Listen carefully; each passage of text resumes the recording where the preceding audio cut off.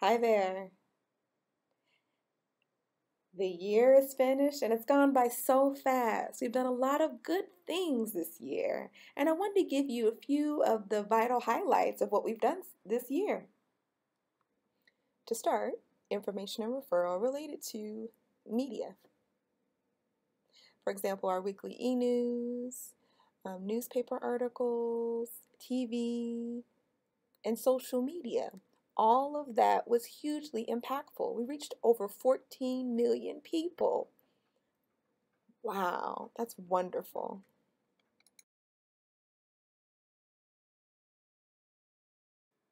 Next, we partnered with the University of Arizona and we focused on interpreter licensure. We know since licensure law passed in 2007, we wanted to know, how is licensure running? Is the community satisfied? Are interpreters satisfied? Are the service providers satisfied? So we gathered that feedback and we need to analyze the results, and we'll release that report in February or March of 2020. So keep a lookout for that report. We'll upload it on our website. In regards to our community engagement, this past spring we did a tour to 3 cities and we held community forums. The first city was Prescott, the second was Kingman, and the third was Yuma. All 3 cities had vital discussions and feedback about their concerns and how to improve things in their different communities. And based on that feedback, we're going to do something special that will focus on that. And I'll talk about that in a moment.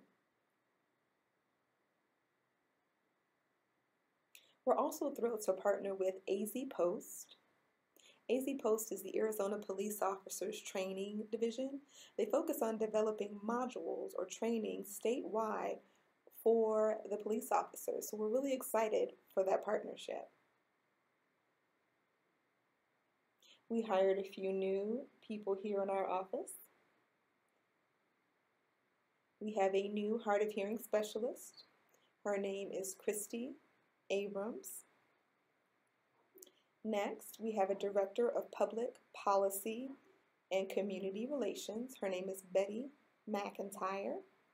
And third, Larissa Herrera, and she works with the finance department. So those 3 joined our team recently. So what's the next step for 2020? What's going to be happening? I have a few things to share. First, the legislative update, our sunset review, which means that our agency will be reviewed to make sure that we're running appropriately, if we're going to be able to continue on for the next 8 years or so. And it's standard for all state agencies, so we'll be involved in that in 2020.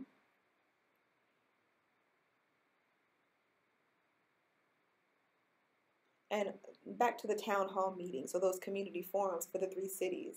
So Yuma, what we've decided to do for 2020 is we're going to focus on making better use of our time and efforts in Yuma and partnering with those community members to make sure that they do improve the quality of life and access and provide training for the police there, hospitals, and the medical profession, and employment there, so that things can improve in that city.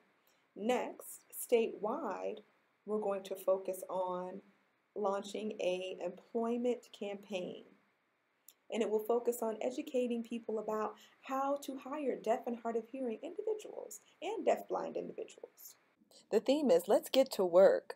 Look for more information about that. We're really excited about that initiative. Last but not least, we're going to look at 2 areas. First is the expansion of our hearing healthcare program, specifically with hearing aids.